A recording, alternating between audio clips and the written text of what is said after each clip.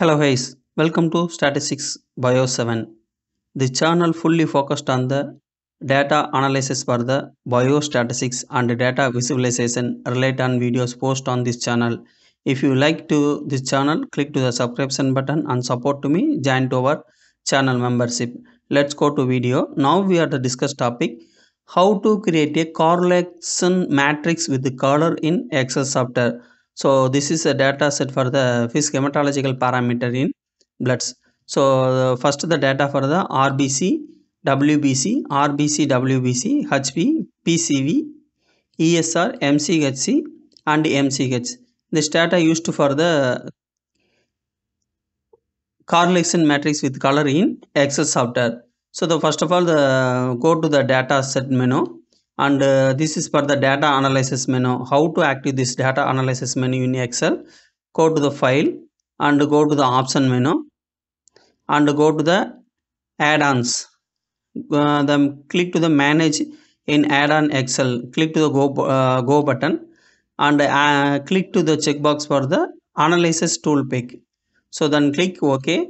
Then active for the data analysis in Excel software. So then now click to the data analysis button. Okay, open the new tab for the data analysis. Select for the correlations and click to the OK button. Okay, now the data input range. So the select for the data and the grouped by the column. So I selected for the column and click to the first row in the label. So the select the checkbox. This is the first row for the label and the select the output options new worksheet. So I want select the second one options the new worksheet. Then click to the OK button.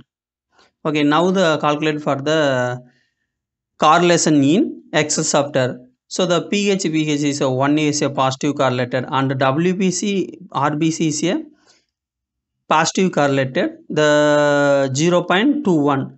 So the basically the correlation for the -1 is a negative correlated and 0 is a no correlations and +1 is a positive correlations. So the HP and RBC is a positive correlated, the value for the 0.42 and the MCH plus RBC is a negative correlated -0.65 and the highly positive correlated for the PCV with RBC slash WBC is a highly positive correlated value for the 0.84. So the now the created for the correlation matrix with the color in the Excel cells. So the selected the value only and go to the home menu and select for the confidence formatting options and select to the new row. Okay, open the new tab for the new formatting rows and select one for the format all cell based on the value. So select the first one options and go to the format the style, click the option and select to the three scales color scales options. So this is for the minimum, middle point and maximum value.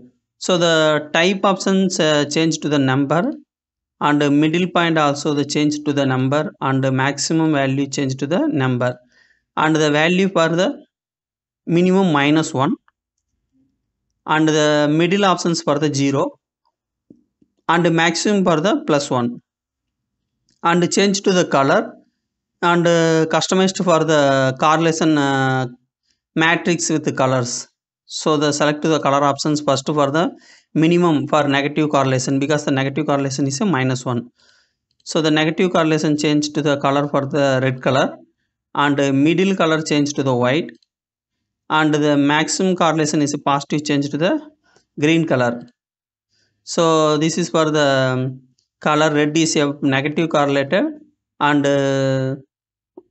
white color is a no correlations and the green color is a maximum highly correlations. So then click to the OK button.